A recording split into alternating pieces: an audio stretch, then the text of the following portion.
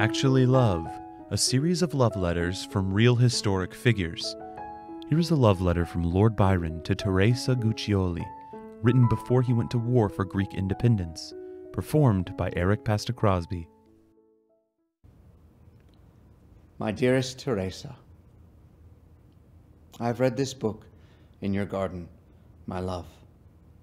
You were absent, or else I could not have read it.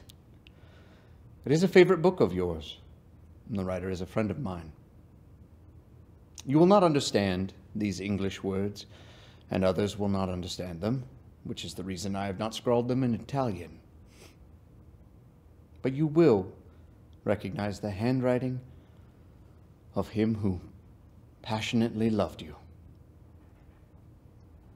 And you will divine that over a book which was yours, he could only think of love. In that word, beautiful in all languages, but most so in yours, amor mio, is comprised my existence here and hereafter. I feel I exist here, and I feel I shall exist hereafter. To what purpose?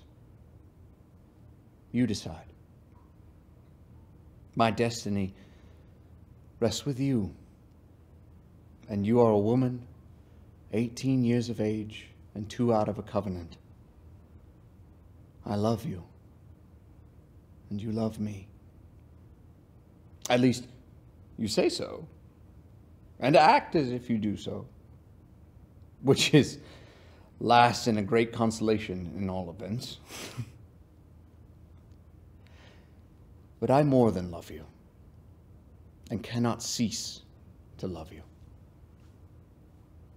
Think of me sometimes when the Alps and the oceans divide us,